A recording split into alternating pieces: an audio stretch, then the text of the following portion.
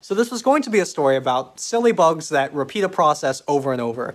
But it turned into a story about silly humans that repeat a story over and over, because it turns out the original story that I learned about and read about is not true. There's a great story in cognitive science about the Sphex wasp, and how you can prank it forever. These wasps store food in little burrows underground, and every time they bring food over, they do a 3-step process. Leave the food at the entrance, enter the nest to inspect it, and then bring the food in. But the prank you can pull on the wasp is that when it's inside the nest, you can pick up the food and move it a few inches to the side. When the wasp comes out, it's going to take the food and then leave it at the entrance and inspect its nest again, even though it just did that. The theory is that the wasp has no memory or concept of what's going on. It only knows its 3-step process. So if you interrupt it, the only thing it can do is start again, and again, and again. One scientist even said they were able to repeat this 40 times. So this is a story about the simple, almost mechanical behaviors of insects. Basically, bugs are easy to prank. Douglas Hofstadter and Daniel Dennett and so many others have retold this story,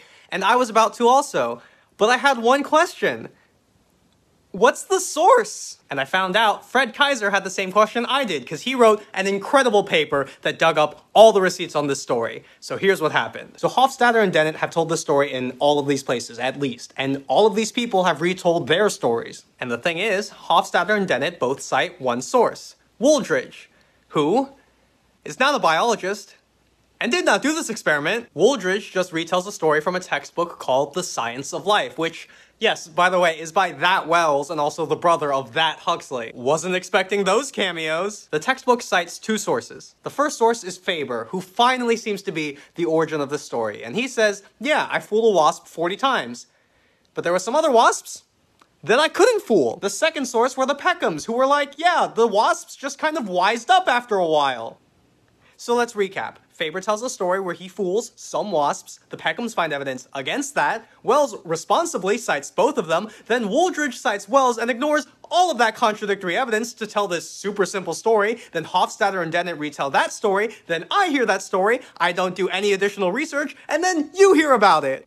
So instead of telling stories of stories, let's talk about real research. Jane Brockman did a 5-year study on Sphex wasps. Part of that work was recreating Faber's prank experiment, and she found 12 wasps got repeatedly pranked, 10 just brought the food in after a few times, and 9 gave up or messed up in some way. Which is a very different story. Brockman's argument is that these wasps are pretty adaptive and nuanced. And she also points out that going into the nest every time might not be so silly because it makes it easier to pull food in.